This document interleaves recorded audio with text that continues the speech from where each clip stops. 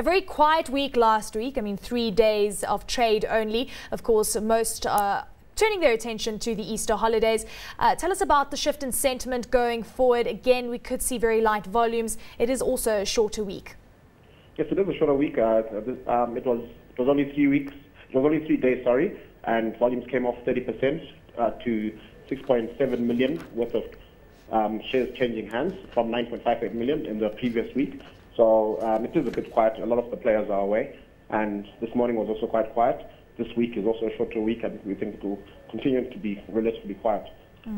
Well, let's look back. I mean, we had Econet results out as well, basically in line with the expectations, earning per share of 83 cents.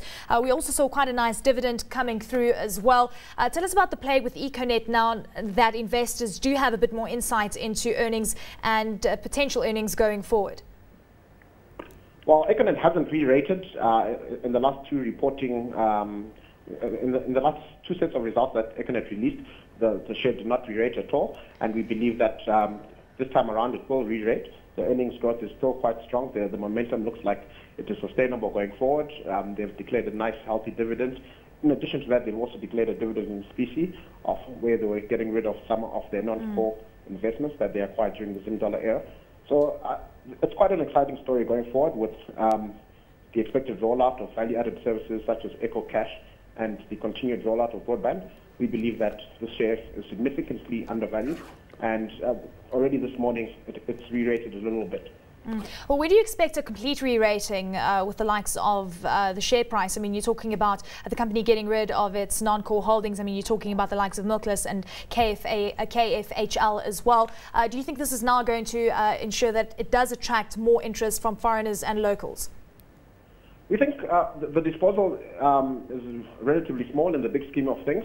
I think the value of these investments is to a large extent discounted already in the valuation. But I think it's just a positive development where the company is now moving to get rid of these non-core assets now that the pricing is correct, and they will continue to focus on their core businesses, in which they're doing very well. Rufaro, are you putting a buy on the Econet? Yes, we believe fair value for Econet is about $8.80. It's currently trading at $5. So, you know, we view Econet as a very strong buy. Let's shift attention now. The likes of Dairy Board, I mean, we saw the AGM trading updates. We're looking at first quarter turnover up 36%. We also saw volumes increasing quite significantly. So it seems that this company is doing quite well. With regards to its share price, do you think that the positive numbers are being reflected? It didn't respond. The share price didn't respond to the trading update that was given last week. I think in the last year, the dairy board price re-rated significantly, and I think that many players in the market probably believe it's fully valued at these sort of levels. Yeah. But the trading update indicates that the aggressive growth that we saw in the prior year, that momentum is sustainable and is continuing in the 2011-2012 year, and a 36% increase or growth in turnover for the first quarter is quite significant. So we believe that as this information gets out there and digested by market participants, we believe that it will translate to a re-rating in Dairy Board as well. Rufaro, how attractive is this stock? I mean, when we compare it to the likes of Clover here in South Africa, which of course recently listed on the JSE, of course that listing came through late last year. Are you seeing a lot of participation when it comes to the stock? Because we know the milk industry is a very cyclical one and of course can be hampered by changes in weather patterns. Well, I think as far as Dairy Board is concerned, it's a different story really, because they're coming from a very low base. A lot of the big foreign players on the Zimbabwe Stock Exchange didn't look at it because the valuation was so low. But I think the investment case has been so compelling. We're starting to see a lot more interest in this particular stock, and we believe that the momentum will continue.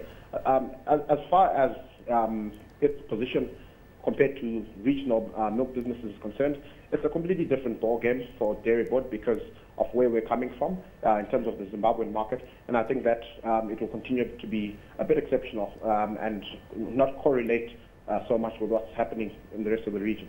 Well, Rufaro, let's take a step back and look at the overall global economy and what we're seeing happening on a global level. Are you seeing a lot of foreigners coming to the fore and being interested in Zimbabwean assets at this point in time? Or do you think that there's still quite of aversion towards the country? Well, if you analyze the value traded on a daily basis, it's quite clear that it has improved in the first quarter, and that improvement stems from increased interest from foreign participants.